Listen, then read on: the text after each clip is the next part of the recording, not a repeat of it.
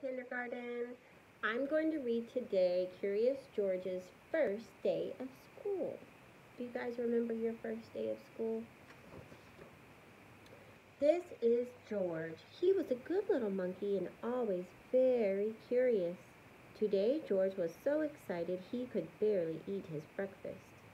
"You have a big day ahead of you, George," said his friend, the man with the yellow hat. It was a big day for George. It was the first day of school, and he had been invited to be a special helper. George and his friend walked together to the schoolyard. Some of the children were nervous, but George could not wait for the fun to begin. In the classroom, George's friend introduced him to Mr. Apple. "Thank you for inviting George to school today," the man with the yellow hat said to the teacher. Then he waved goodbye. "Have a good day, George. I'll be back to pick you up after school."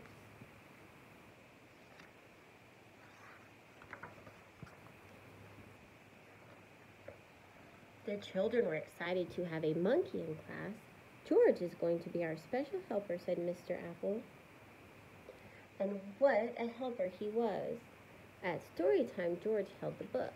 At math time, the children could count on George. And at recess, George made sure everyone had a ball and a well-balanced snack. After lunch, Mr. Apple got out paint and brushes. George saw red, yellow, and blue paint. 3 colors were not very many. George was curious. Could he help make more colors?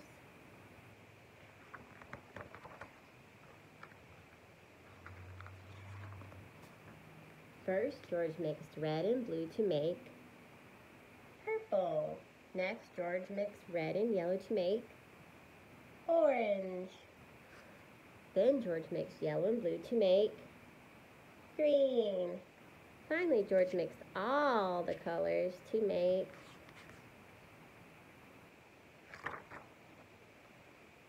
a big mess. The children thought the mess was funny, but Mr. Apple did not. "Oh dear," he said, "we are going to need something to clean this up. Everyone, please sit quietly while I look." George did not mean to make such a mess, and he certainly did not want to sit quietly. He wanted to help, and it was his job, after all. George had an idea. In the hallway, George found a closet. In the closet, he found a bucket. In the bucket, he found just what he needed.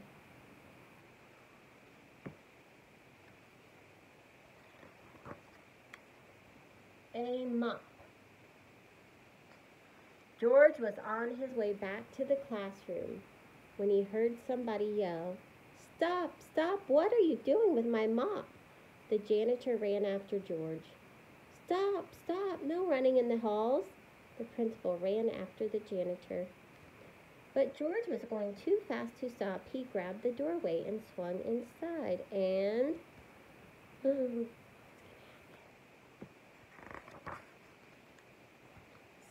splash!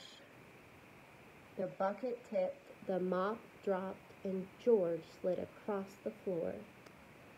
Now the mess was even bigger.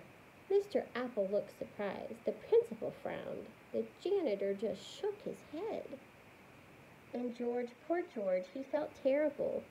Maybe he was not such a good helper after all. The children felt terrible too. They did not like to see George looking so sad.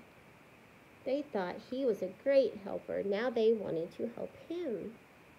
That is so kind. So the children all lent a hand and some feet. What nice friends.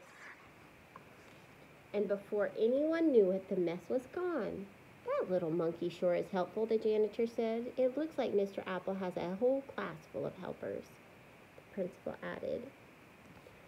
At the end of the day, when George's friend arrived to pick him up, Mr. Apple said, "Thank you for all of your help, George. We hope you will come again to help us."